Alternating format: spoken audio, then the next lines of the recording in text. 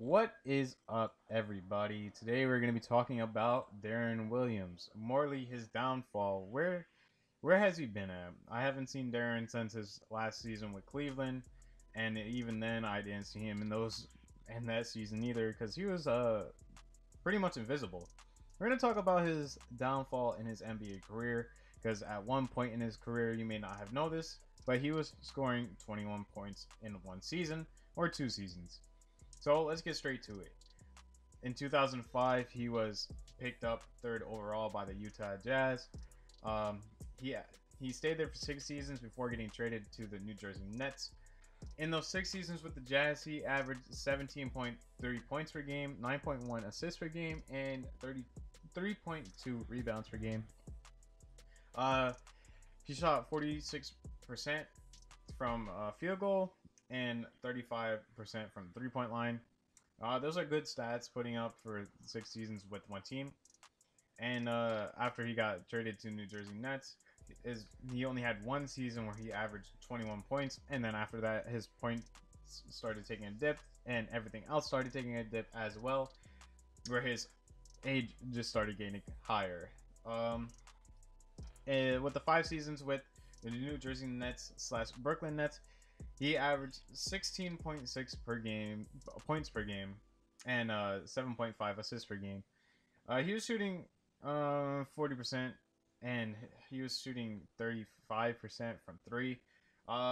Pretty much the 3-point percentage didn't really change from the 6 seasons with Jazz and the 5 seasons with the Brooklyn Nets.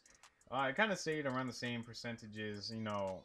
Nothing really changed there until he went to Dallas, and he put up 13.7 points per game and 6.2 assists per game, but everything took a dip.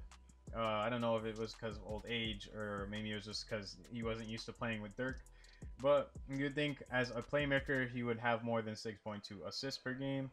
Especially being older, you would pass the ball more. Occasionally you pass the ball more.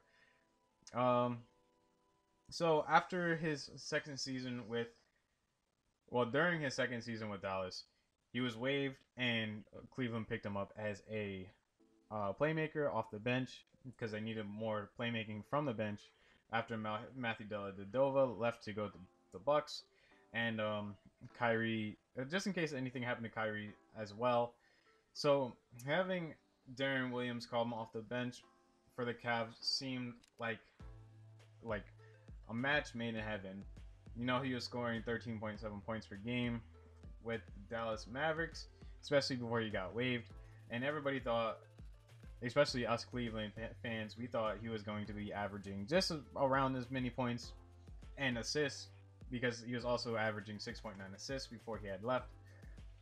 Unfortunately, that is not what we got. In 24 games, like I said, in 24 games,